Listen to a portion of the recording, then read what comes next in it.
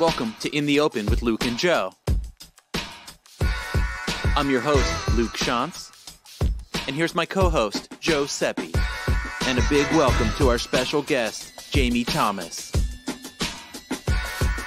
Before we get to our show, don't forget to like and subscribe. In this episode of In the Open, we're pleased to bring you a conversation with Jamie Thomas.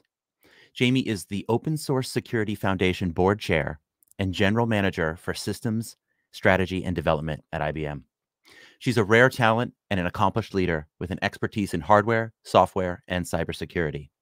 Before we welcome Jamie, let's say hello to my co-host, Joe Sepi. Hey, Luke. How are you, my friend? Good. How are you doing, Joe? I'm all right. I was excited about spring coming, and then it dumped a bunch of snow, which was beautiful. And now it's melted. I've got my motorcycle ready. Like I'm really itching for it. It's a decent day out there today, but spring can't come soon enough. How are things by you? Well, it's like 50 degrees out there. It does feel like spring. I just got new all-terrain tires for my pickup truck, so I'm ready for the mud, no problem. But so it's yeah, you got a lot of work to do out in the woods and get muddy with your new truck. That sounds great. I do. It's I'm enjoying it. It's a fantasy come true. Nice. But without further ado, let's welcome Jamie, our guest. Hi, Jamie. Hello. Great to see you, Joe and Luke, and thanks for having me in the Open today. Yeah. Yeah, I'll just chime in on the weather here in Raleigh. I was playing golf last weekend. It was quite warm. And now, of course, I'm wearing a sweater, so it's cold again. Strange weather we're having this year. Yeah, it really is. It seems like it gets stranger every year. That's a whole nother conversation. Yeah, there might be something to that. I feel like there's a trend there. I think so too. So yeah, welcome, Jamie. Thank you for joining. Maybe we can start off with a little bit of a self-introduction and go from there. Okay, sure. I'm really delighted to be here. I'd have to say, I think I have the most interesting job in IBM, but I'm going to self-declare that. But as you said in your introduction, I started out as a software programmer in IBM, spent most of my career in software. And then I moved over to the land of hardware, which of course doesn't run actually without software. So there's a little bit of an entanglement theory there. But today I manage the advanced processor and systems design, from the design to the development, to the manufacturing, to the shipment. So I do get involved in the whole life cycle, including the manufacturing and supply chain, which has been pretty exciting in the last few years. Along the way, I developed a really keen interest in product innovation, of course, given the kind of teams that I manage, and product security. And so about 2 years ago, I actually assumed the ownership of IBM's enterprise security mission as well. And it was really, I think, founded on my long-term involvement in software and hardware product security. And that office really owns the CISO role. We have a great CISO, Koos Lojwik, and so I'll give a shout out to Koos. And the team is responsible for cyber operations and product security. That's really fascinating. And those two things really do intertwine, right? The hardware, the software, security, like it's all interrelated. Yeah, absolutely. And, I've had a keen interest in that over my career. I guess it was when we did WebSphere many years ago that we really conquered this notion of how do you really meld the software with the hardware and create this differentiated value. And it's interesting because that's about the same time we actually started doing a lot of our open source work as well.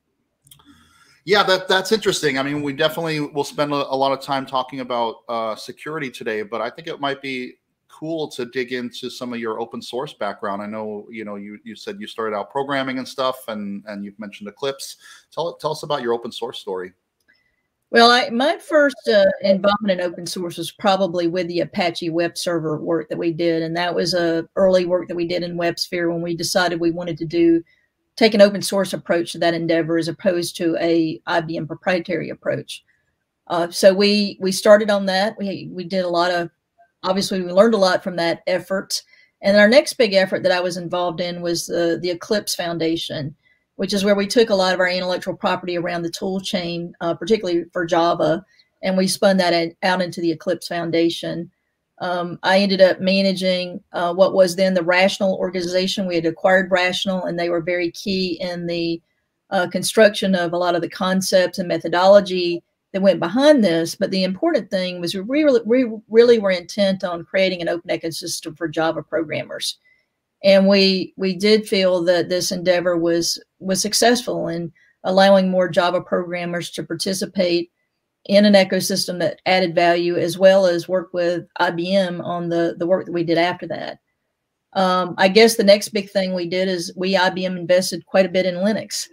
I was actually still in WebSphere a lot of during when that first started. But one of the fundamental things we realized is that Linux did need to be a cross-platform play. And so we invested to make sure that Linux was a first-class citizen with our hardware platforms, particularly our Z franchise. And of course, that's been beneficial to this day.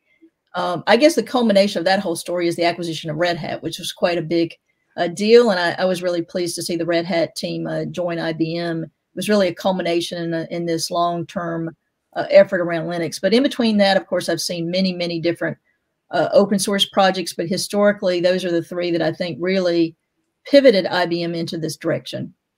Yeah, I mean, those three are huge. And I think, you know, oftentimes people don't realize, and I take every opportunity to share with them, like IBM's long, rich history in open source. In fact, there's a link here that you can read more about this. Luke and I were just recording a video last week kind of going through that story. But those three things alone, Apache, Eclipse, Linux Foundation, I mean, those are huge players in the open source space. And you know, we were integral in spinning them up and getting them going. And I think too, the important thing that I think you're touching on there as well is the whole concept of open governance, mm-hmm. you know, and having everybody participate equally and having no one have, you know, outsized influence in the development of these, you know, the software and these foundations. And, you know, IBM's been key to that work in a variety of ways. It's really, I love sharing that story whenever I can. Yeah. Cool. So yeah, where do you want to go now, Luke? Where should we dig into? So, well, I feel like maybe we should defer to Jamie, but my inclination would be, let's talk about what the landscape's like. And, you know, because security is such a big deal and we're talking about open source, let's talk about the Open Source Security Foundation and your work there, and sort of give us the layout of that landscape. Okay, well, I got involved in the Open Source Security Foundation late last year because the foundation itself recreated itself, right? It created a new governing body, if you will, of senior executives across the many firms that are participating. And the aim of the core objective was to ensure that open source is secure for all of those downstream consumers, because the world depends on it. And we set forth a charter, some basic concepts of what we wanted to achieve. And interesting enough, it wasn't long after that Log4j occurred.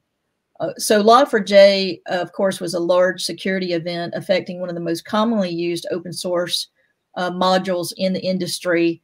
And it did suffer from a critical vulnerability, of course, but the amount of use of Log4j is really what struck the industry at large, because everyone had to understand where it was, how to patch it from a delivered software perspective, as well as for anything that resided on infrastructure within an organization. That would include cloud services or internal infrastructure, etc. So it was different in terms of what had already occurred from a cyber perspective in the industry. And I think this then only reinforced the fundamental principles that OpenSSF had already embraced and had started to embark on, right? But it did it in a big, big splash. You can't imagine the concern that occurred from the world at large, from financial institutions to healthcare organizations to critical infrastructure, industrial infrastructure, because Log4j was so highly prevalent in our code. So it was a real test of everyone's ability to patch expediently, to also execute cyber operations. It did solicit a lot of governmental attention.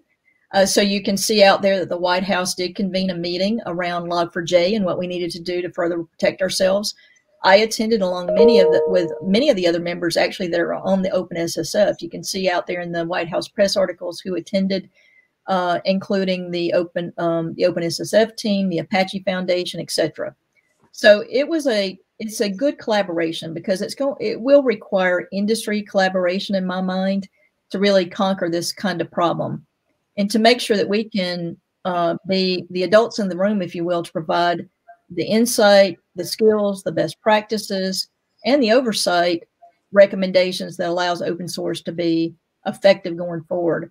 Now, one of the key points that we did make is that this notion of curated open source, which we are really big sponsors of, is absolutely critical in this journey.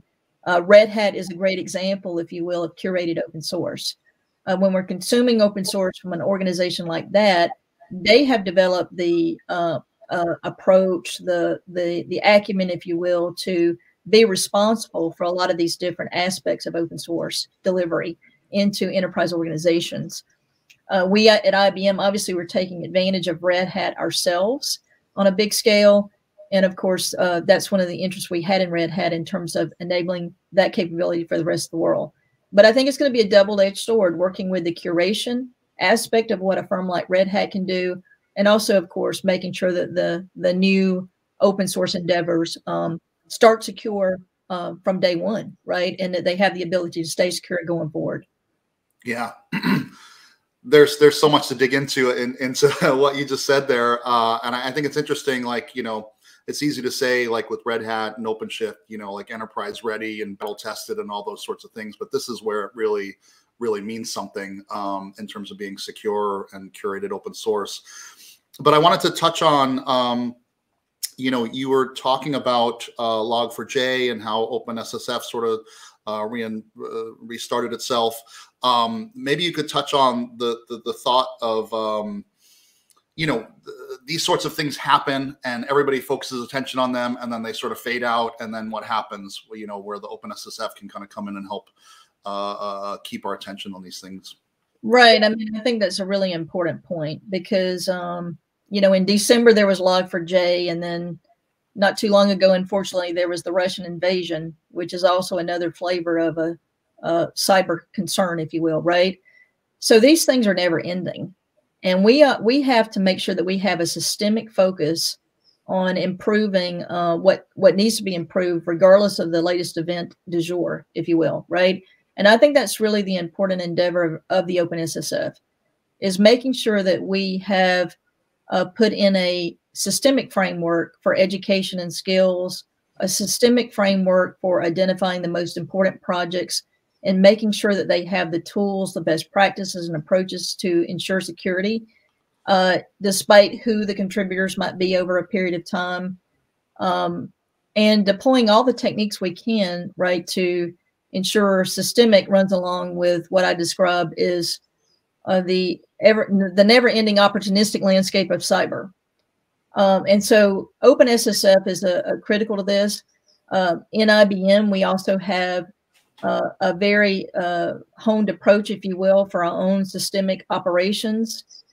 But also we have upped our contribution, if you will, to this kind of endeavor with OpenSSF to make sure that we are there and our opinion is rendered along with the other key players in the industry that are participating. And there's, you know, the players are out there for everyone to see, but it's Microsoft and Google and AWS and Meta, some of the financial organizations, GitHub. So it's a very important set of players, I think, that are participating and working together. Go ahead, Luke. Well, I was going to ask Jamie, so we hear a lot lately about software bill of materials. I'm wondering how that fits into the play here, because I'm imagining when we're talking about opinionated stack with, you know, Red Hat, you know, in a way, obviously that's what they're doing, right? They're really looking at what's in there and making choices and hardening that. But how does the software bill of materials play into the ecosystem and what everybody else is going to need to do? Well, I would say that there's probably many different opinions as to what the software bill of materials should actually contribute over the longer term, right? And perhaps it really has too many roles and definitions if you think about it. But to me, in the world of software delivery, the most important thing is you understand the origin of your software, that you understand for every discrete service that you're building or for a packaged set of software, you understand the DNA of that software. And the DNA is really represented by the software bill of materials. So there's been a lot of discussion about revealing the software bill of materials to organizations, there have been some discussions in the executive White House orders as to how we would use the software bill of materials. From my perspective, we need to use it to have fidelity of operations around software delivery, understand whether these software projects that we're consuming are mature, that they're secure. In other words, my advice would be consuming software that's only controlled by a few contributors is risky, right? It's not that it might not be good software, but you have to look at your risk mitigation. So to me, the SBOM is going to give us that insight over time. I had rendered my opinion that I don't think SBOM should be made public. And when you think about that, if you think about it from the context of an organization like IBM, why would I necessarily share, for instance, where log4j resides ahead of having a patch for log4j? It almost says, there's an opportunity here to come attack this particular asset or whatever, right? So I don't know that there's value in having public SBOMs. I think there's value in using the SBOM information intelligently and to the benefits of improved software quality, security, and delivery to all the consumers that are using it. Yeah, that's really interesting. And you've mentioned the White House meetings a couple of times, and that's actually how I thought to mention to Luke that we should reach out to you, because I work with the LF people often at the OpenJS Foundation and whatnot, and they mentioned you being at the meetings and how great you did, and I was like, oh, we got to talk to Jamie. But so I'm curious to hear a little bit more about the meetings in general, but also in some of our previous conversations, you had talked about the sort of two sides of this sort of security issue. And I'm not sure if I'm phrasing this right, but like cyber and vulnerabilities perhaps, or how would you phrase that? Well, I see that there's two interrelated topics if you're managing security for an organization like an IBM in particular, right? Because not everybody's quite like IBM in that we're delivering a lot of software to clients. But in our world, cyber operations is job number one, right? You have to have an inherent ability to protect yourself from the hackers, the bad guys, whatever is happening. You have to have an ability to protect yourself from bad decisions that unfortunately developers make every day. And we can assert best practices, but not everybody's going to follow the best practices. A lot of it has to do with training and knowledge. So in IBM, we built a very automated cyber operations capability that is very, very layered. And we're able to, handle a large number of events on a daily basis and intelligently do something with those events. And the goal is to implement zero trust cyber operations, where we assume that people will make mistakes and that, the bad actors will take advantage of those mistakes, right? And that's the principles of how we run cyber operations. But if you think about it, when you're in a system like this, we're a company full of innovators. And so our other job is to make sure the innovators understand how they design secure software from day one. And we have a policy called Secure by Design that's part of our formal IT security policy that all of our teams are expected to follow. It's a series of best practices, CI/CD, framework recommendations, and outcomes that we expect these teams to achieve regardless of their developing a product that runs on premise or whether they're developing a product that's going to run in the cloud. So they all are expected to adopt these. One of the observations that I would have, and we do the same thing for hardware security. I was very much involved in Spectre Meltdown, which was one of the bigger events we saw in hardware security a few years ago. And, you have the same objectives there, albeit a little bit different in terms of how hardware comes to life, if you will, as opposed to the software. Software is a lot more fluid, a lot more dynamic. But one of the observations I have is that we need further state-of-the-art development, I think, around CI/CD pipelines, where they're not only automated, but they're also, there's this element of similar to what we see in cyber. If someone does something wrong on their iPhone or their laptop, I get a flag in cyber operations that they downloaded something that's not allowed. So while I've got guidelines, I've also got insight into what they're doing, right? And so I think we need to have CI/CDs that have a lot more insight that are able to flag things that are perhaps of concern that we go out and we address. And it's not just the, we have this with code scanning, but we need something, I think, more intelligent than even code scanning, because that's what really is helping us in cyber operations, right? We can have the rules, we can have the impediments, but if someone does do something, if they go out to a website that is hostile, we're immediately notified, and we can actually shut down the device or certainly take other actions, right? So I think there's maybe a really big opportunity here in this evolution of these CI/CD tools and everything to have something much more sophisticated. Yeah, that's fascinating, because we on this show, but also in the work that I do day to day, are talking a lot about AI ops, and I think a lot of the times we're thinking about like bugs or logs and analyzing performance and all those kinds of things, but it's interesting to think about that applying to security. Right. And it's not to penalize users, it's really to alert users. So for instance, during the pandemic, we had a lot of individuals, they're all working from home. And we saw instances where individuals were downloading education software that they were trying to help their child with, but the software had these vulnerabilities that were not acceptable to us. So then we were able to go out and tell them, be careful, or but basically we would rebuild those machines, frankly, right? But not everyone can be a cyber expert, right? I mean, that's why you have cyber experts that are paid a lot of money. And likewise, not everyone's going to be an expert on some of the things that are really bad programming practices versus good. And certainly everyone's at a different evolution in their training. So I think this is going to be interesting, is can we have AI for the CI/CD, have a lot more intelligence that we can then alert organizations so that they can help the individuals be more productive. What comes to mind when I'm hearing this too is the enterprise perspective. And I think it's neat actually to look at IBM, because this is really where we shine, right? Because with hybrid cloud and the modern, the way modern applications for enterprise are built, they're spanning on-prem, different clouds, maybe like legacy co-located stuff, and then, apps. So it's like a huge attack surface and so many plates to spin. So I guess my question, I don't know if I have a question there exactly, but I guess comment on that. Like, what is the modern enterprise? I imagine it's a huge attack surface, right? And like, and there's these popular things like whether it's Heartbleed or Spectre or Log4j, that capture people's attention, but all those other things are still there all the time, and those plates have to be kept spinning, even if they're sort of not in the zeitgeist. Well, Luke, you really bring up a really important point. What I've always told our clients historically when outsourcing became popular, that just because you outsource something doesn't mean you don't own it.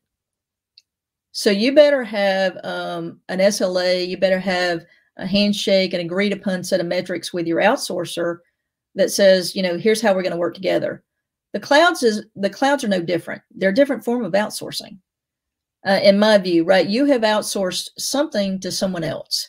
Now, it depends on how you're using the cloud. They may own an entire application for you. You could be in a Salesforce type situation, which IBM's a very, very large user of Salesforce as an example, right? Or you could be in a case where you're just renting infrastructure and you're responsible for the application on top of that infrastructure. But at any rate, you have to have a clear SLA policy and agreement with your outsourcer. I mean, it's a different form of outsourcing in my mind. One of the key things, though, is that not every organization keenly understands who's responsible for security in these kind of paradigms. And the owning organization is ultimately responsible for security. So once again, you have to have the right policy in terms of how you're using these clouds. What we have to do is we have to, as a multi-cloud vendor ourselves, we have to either have a really clear agreement with the vendor as to what they're doing for us, and or many cases where we're running assets out on other clouds like Amazon or Azure or whatever it may be, we do have endpoint monitoring on those clouds as well. So we have observability as what's happening out there. I mean, one of the things you see when any of these vulnerabilities come to light, whether it's, SolarWinds or whether it's Log4j, the first players at the table are the Bitcoin miners. And, you know, I just think Bitcoin miners are kind of, I don't know, in the scheme of what can be done, they're a little bit harmless, and they're just trying to take over the capacity to find the Bitcoins, but it becomes disruptive, right? But those will be the first actors that show up, and you have to have the ability to detect that, because the next set of actors are the ones that really have much more malicious intent typically. So I think that if you're a organization who has a multi-cloud environment, the buck stops with you. You're responsible for your security, and you need to assume that that is the case. You need to assume that you have the right vendors that can help you with that model, because it does become much more complex. In every one of these situations I've seen, it is natural to see that the cloud environments are the first that can get attacked first, because they're more exposed. Something that's behind multiple layers of protection, firewalls, etc., can be attacked for sure. But it's going to be a little bit harder, right? You see what I mean? So in this hybrid environment, you've got to be really astute to that. You've got to be astute to who controls your applications, who works on your applications. You know, one of the things I think, unfortunately, that this whole terrible situation that we're seeing on television every night with Russia and Ukraine has brought to light is, you know, your location strategy for where are your apps being developed. In a cloud environment, there's a great productivity coming out of these environments. So I'm not saying that there's no productivity here. There's tremendous productivity, but who is doing things is sometimes a lot more obscure to you, you know, to who actually is the administrator, who actually is developing your application, who's securing your application if it's an application that you're purchasing. These things they're very important, but they become a little bit more difficult to trace without this, once again, this close SLA policy with your provider, this understanding that ultimately you own it. It's just like I always tell the developers, if you ship open source, it's your product. I mean, you can point to other projects and everything, but at the end of the day, it's your product. It's your offering, your service that's consuming that. Yeah, that's interesting, and that's a good segue. I mean, I kept thinking as you were talking, like the cloud is really just someone else's computer, but you're responsible for that as a consumer, you know, as taking advantage of that. But you mentioned about open source and shipping open source, and I wonder, you know, we had talked about the top 500 projects coming out of a Harvard study, and the work that's is going on at OpenSSF to identify top projects to be focused on. You know, maybe you could talk a little bit about that. Well, we did get a readout most recently from the last Harvard study of the most utilized and important projects. And we have to take that data and understand how we help the top projects become more mature should they need the help. So there'll have to be an assessment done of the top projects to understand the contributor map, the kind of tools they're using, the kind of challenges that they have, and how we can accelerate their maturity if needed. Some projects will likely be fine for a different set of reasons. And one of the things that I'm doing, of course, is matching our most used assets inside of IBM to those projects to understand that map, because there can definitely be a difference between the most used and where people are currently contributing. And it's just natural, because open source is been around for a while now. So there's a maturity map of open source, just like you would see with any software, right? So you have to look at both dimensions of both strategic evolution of what you need to do to drive your business forward, as well as, you know, what you're consuming. That was one of the, you know, that was one of the things that came to light with Log4j, because I think it's been around for like 21 years. So it's had plenty of time to proliferate. It's not that it's particularly, you know, I work on quantum computing a bit with the team in IBM. It's not like quantum computing. It's not quite that complicated in terms of the module and what it does, but very important, right, in terms of how it's used and how widely it was used. So that's a little bit about what the OpenSSF hopes to achieve with that analysis of the top projects. Yeah, it's interesting too. You know, I work in the Node.js space and with the OpenJS Foundation and tangentially with OpenSSF and such. And this Alpha Omega initiative is really interesting, and that we're looking to take advantage of at Node.js. I think we have a proposal in that I can't share any details yet until it's all public, but I'm excited at the aspect of being able to work with OpenSSF and try to make positive changes for the aspects. Yeah. And those, I think, are important projects, kind of looking at this problem from different angles, one focusing on a more broad application of how we can impact the projects, and another on a more focused application for those projects that might be deemed the most important. But those are just examples, I think, of where the foundation is really starting to get a toehold, if you will, of what can really be done.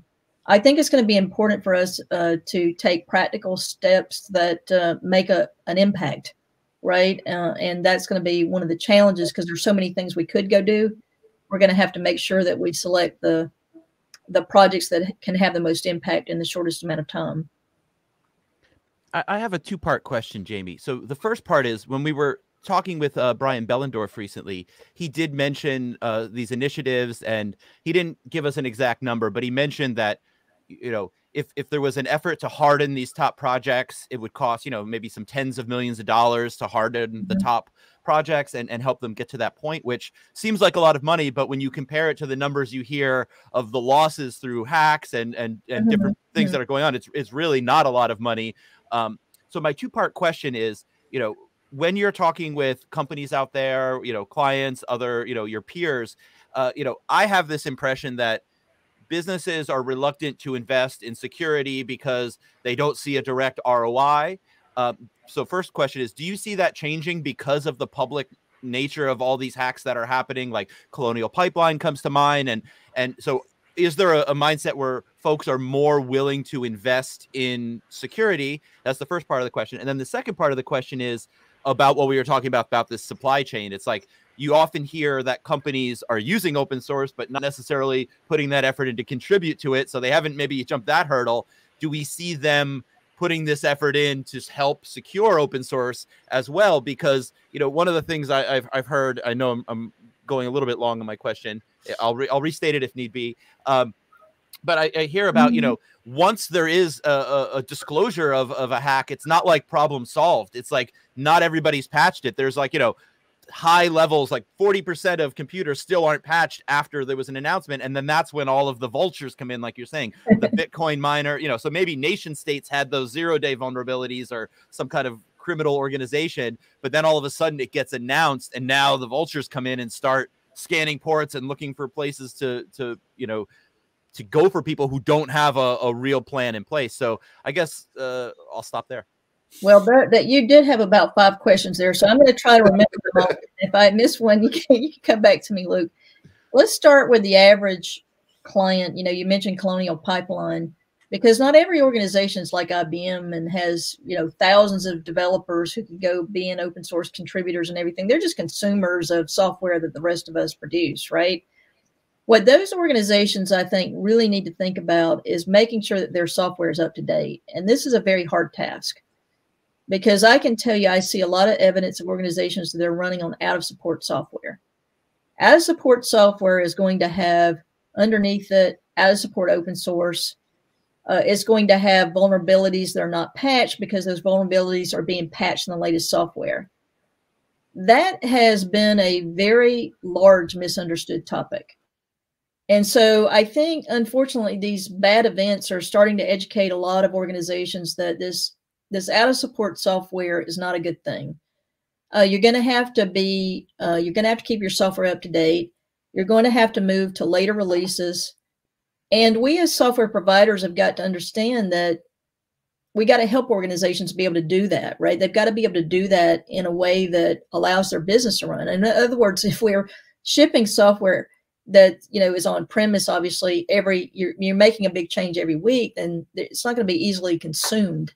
And so we've all got to make it easier for the clients to adopt the latest software patches, because that's imperative, right? It's imperative that they do that. When something happens, a lot of the organizations don't easily have the ability to understand what's affected. and what's affected even in their infrastructure. So that's another skill that has to be built. If you're managing a big set of infrastructure, you need to be able to assess where Log4j is and where it's patched. I mean, we in IBM can do that, but we have a huge amount of infrastructure. It's not just infrastructure for a CIO, it's infrastructure for all the development laboratories and everything else we're doing that have to be patched. My belief is that even with patching, the best practice for an organization having to patch a lot of servers in that case is a centralized patching team. Because I've never believed that assuming people are going to do this at midnight in their spare time is a good strategy. And in fact, I've actually never seen it work too well. And I've seen, you know, every time you centralize things in a company, people say, oh, it's too expensive. Get rid of that, decentralize it. You know, tell people to go do it in their spare time. Patching in spare time and assuming people are going to get all that right, I think can be a very dangerous strategy. So my take is you get a small team that's effective. You get you get that in order. That's what a lot of these organizations need as well. Now, for those of us that have the benefit of having thousands of really skilled developers, I think it is our obligation to be participating in the right way. And that's why organizations like Apache and OpenSSF and the Linux Foundation are so important. That's why leveraging what we could do through Red Hat is so important, right? It's our obligation to make sure we're taking those actions to help the other organizations who are not software development organizations. They are consumers of software. Now, some of those organizations are so large. In the case of some of the, you know, if you look at financial services, they do have thousands of programmers. So they are able to also bring to bear contributors. There are companies that are of that size that can bring to bear those best practices and participate in these organizations as well. But you look at a lot of the organizations that get taken for ransomware, hospitals, educational concerns, city governments, you know, they're not out there able to pay, you know, for, you know, hundreds of thousands of dollars for cyber experts.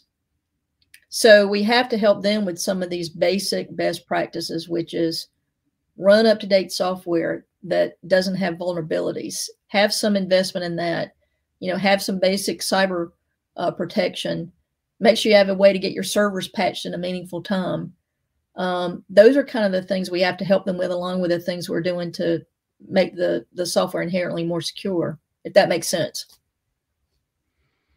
It does make sense. And when you're saying that, it reminds me, I was recently listening to a podcast about a school district hack, and the situation was, you know, they had automated some sort of disaster recovery backup system, but they hadn't checked it. It wasn't working, and they were really stuck then. And the other thing is, and this is to comment on your mentioning, maybe it's not a good idea to have public, software bill of materials. Something that they pointed out is the reason that a lot of these hospitals and school districts and governments and stuff are getting hacked is they publicly have to publish their finances. So these hacking groups know exactly what they're like. They know, you know, what they have and say, hey, we know you can pay this because you've published it. And I'm imagining a scenario like that too, where if you have, you know, if you're too public about, you know, what your stack is like and what's in your thing, you're also kind of giving a roadmap. If there are those organizations that have 0 days and things that aren't not known, they know where to get you now. Well, I think that is really an important question. So deciding what you're going to publish and where you publish it is important, whether it's software bill of materials. You know, I certainly wouldn't go out and publish the bill of materials for the quantum computer. It would be quite an interesting thing for a lot of people, right? But, you know, publishing, you have to be astute about the information that you publish. But what I would say about a lot of those organizations, you hit on a key point, is the data protection is not where it needs to be. So aside from all these other things, it's your most critical asset is likely your data. And if you lose access to your data through ransomware, obviously you cannot do anything.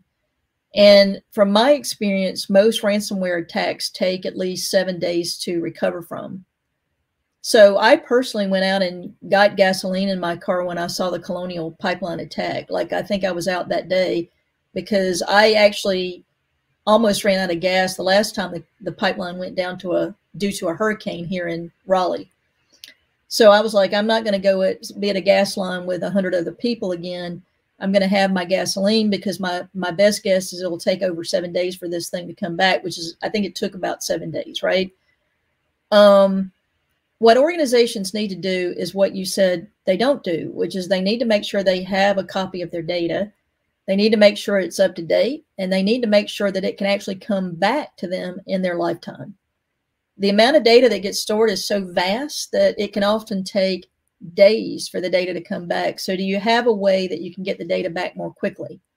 And that's why in IBM, we have invested in our storage products capability. It's called Safeguard Copy, which takes snapshots of this data, which is immutable, it's tamper-proof, and they can get it back quickly. Now, you can then store a lifetime of data, petabytes out on wherever you want to store it, data storage, tape, etc., because a lot of organizations have to keep it around for a long time.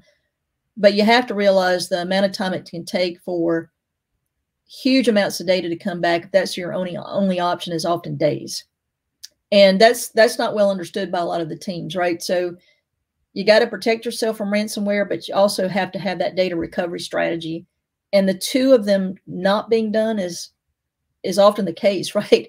Protection's not there, and of the basic cyber protection's not there, and then the data protection strategy is not there. And often, and another tip, do not put the copy of your data on one device.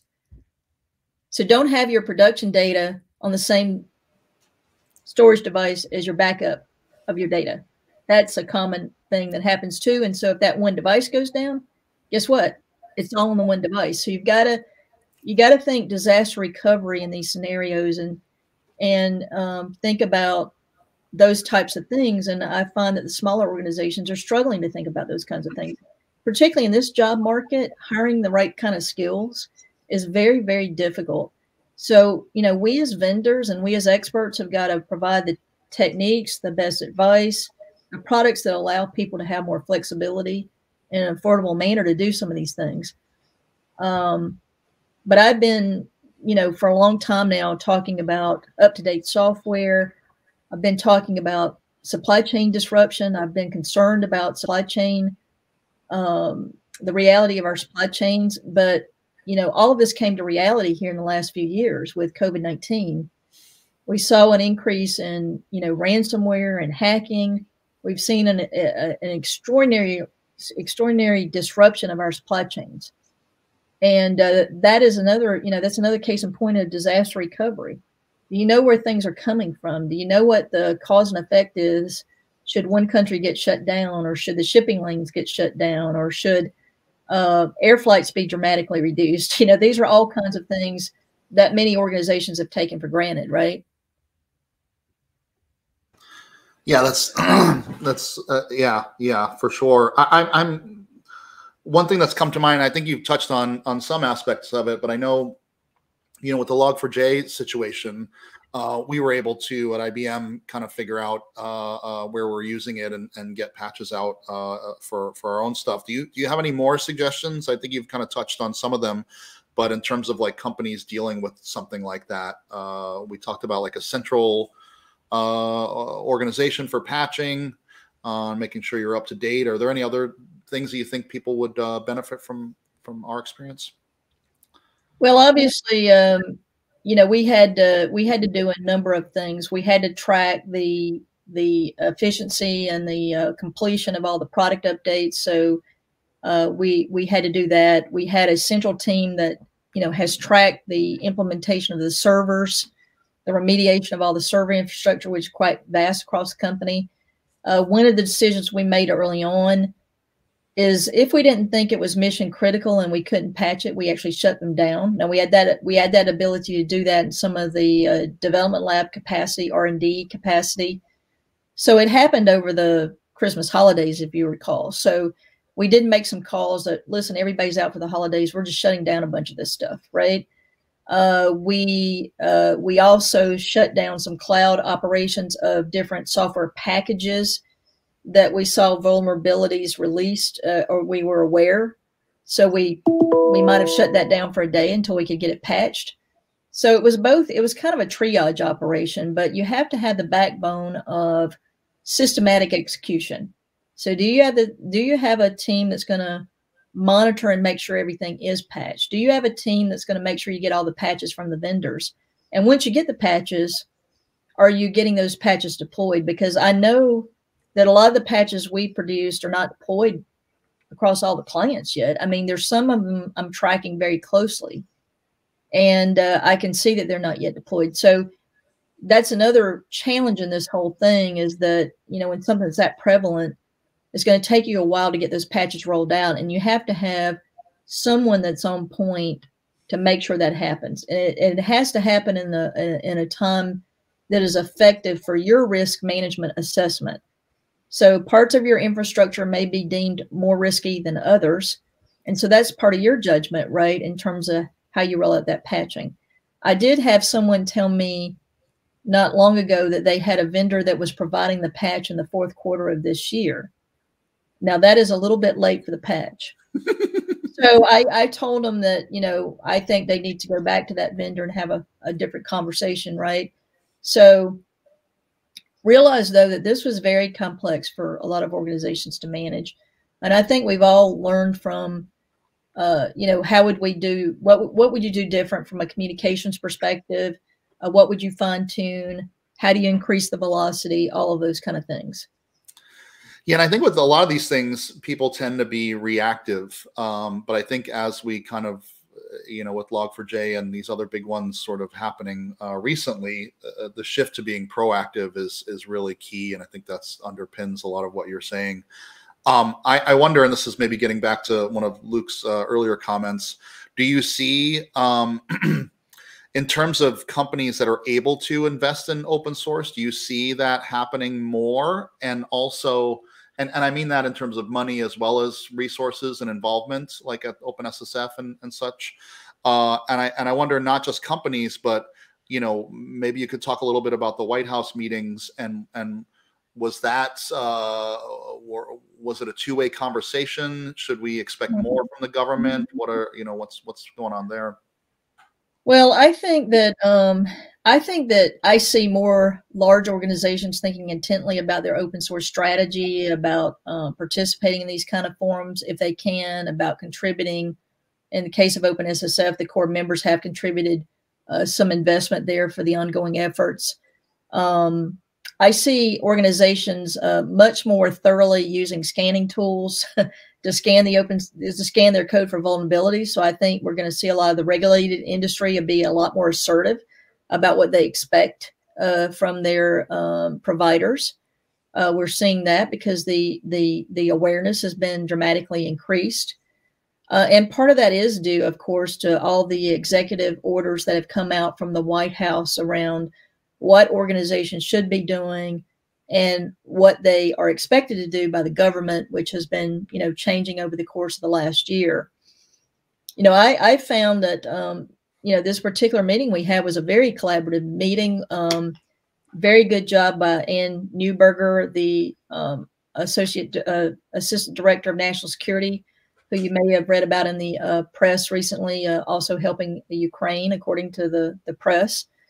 But I thought that, you know, it was a great forum for us to be able to share across the large organizations about certain topics and share what could work and what we think could be most beneficial. And I think that kind of collaboration across the major players will be important going forward. And so we at IBM certainly look forward to working in that vein, in a collaborative way to understand what will make the biggest difference. Shortly after that meeting, unfortunately, you know, the last few weeks, these whole events did play out of the invasion of Ukraine. And you can see there where cyber attacks have been a part of the warfare, right? Kind of going both ways between the two countries, but certainly there was a big attack on the infrastructure of Ukraine from what we can read about in the press. So it's just an indication of what, you know, we all suspected, that, you know, a battle doesn't take place just with the traditional warfare, right?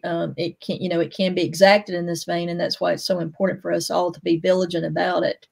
And that was obviously part of the messages that have been coming out from the administration and the White House over the last year. The heightened awareness started with SolarWinds, if you all recall rather. And that happened at the end of 2020. It happened at almost the same time in December as Log4j happened, oddly enough, in 2021. So we had about a year separation between SolarWinds, which was a software supply chain attack into the SolarWinds asset, and then you had the vulnerability exposure in Log4j, which was a different kind of a situation, right? And so those two big events really were a catalyst to why governments have gotten a lot more involved in this topic. I would say SolarWinds was disruptive, but not in my mind as disruptive as Log4j was, given the prevalence of Log4j everywhere. Now, that's just my perspective, because they're very different attack vectors in terms of how they evolve, but they were both involving software. Luke?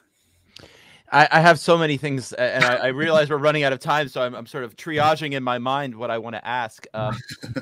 So I guess the first thing I want to say is it can seem really daunting. I'm imagining if you're a company, you're especially with the challenges from COVID and supply chain, and now the disruptions that we're seeing from the invasion of Ukraine, which it really goes to show how connected the world is too. Because I'm surprised, like yesterday I was talking with a developer who I had met at some of our IBM meetups years ago, and his startup, his lead developer was in Belarus and his team was in Ukraine. And I mean, just the chaos that they survived all these supply chain issues and pivoted and figured out, and then now to be faced with this. And it really goes to show you how connected the world is.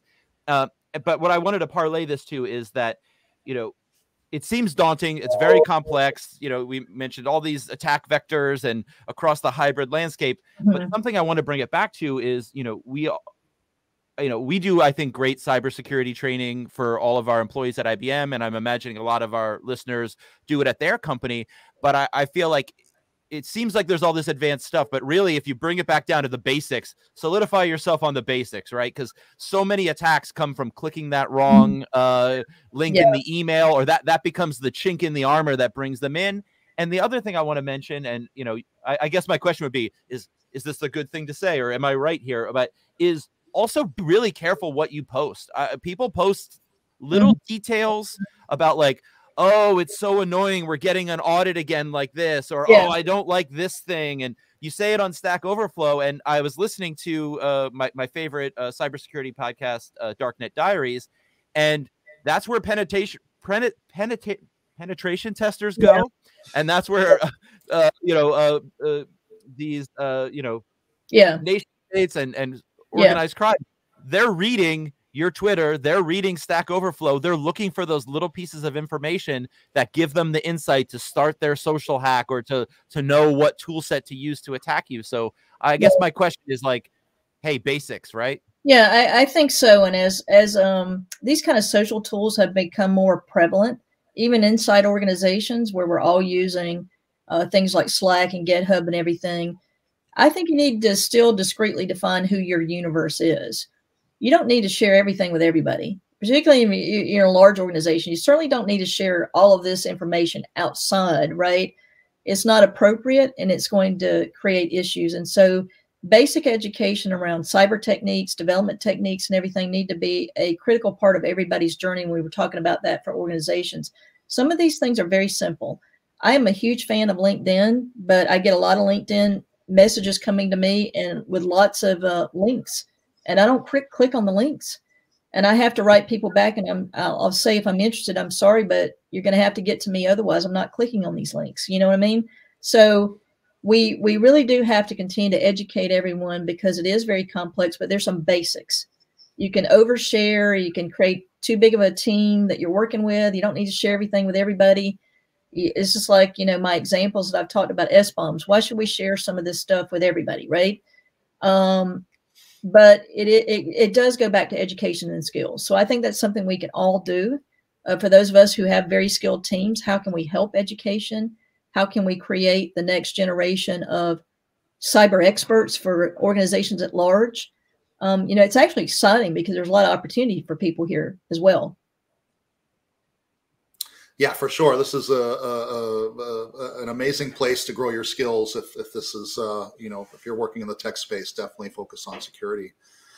I want to make sure that we didn't miss anything, Jamie. Is there anything that comes to mind that we should have touched on before we kind of have to wrap up here? I'm going to say one last thing because, International Women's Day was earlier this week. And so in that vein, I'd just like to say that, a lot of the topics we've been talking about are very interesting, whether it's software delivery, software development, cybersecurity, security for organizations. So just put a plug out there for all the ladies that might be listening, or people that have ladies in their family or friends, that, this is a great opportunity for people from a career perspective. And we still don't see enough women in technology and in some of these fields. So, getting back to our point there about skills and everything, I'm just a real passionate proponent of getting more women into these organizations to increase the folks that can help us, right? And to relay to everybody, it's pretty exciting stuff. It can be fun and exciting, and you get to see a lot of interesting things that are occurring in the world around you, and have a big impact on that as well. Yeah, absolutely. And to work with other great people. Yeah, and I guess I'll say on that, first of all, my team is hiring. So if anybody's out there, but additionally, my Twitter DMs are open. If anybody is watching now or watching later, has more questions or wants to talk about any of these things, or wants to get into the space, feel free to reach out. I'm happy to help and point people in the right direction. Yeah, and I don't want to make you blush or anything, Jamie, but I'm so happy to have you here. When I would talk to people in the community after the White House meetings, they were effusive about how happy they were to have you in those meetings. Your experience and intelligence is on display here. So I really appreciate you coming and talking with us. It's been really informative and fascinating.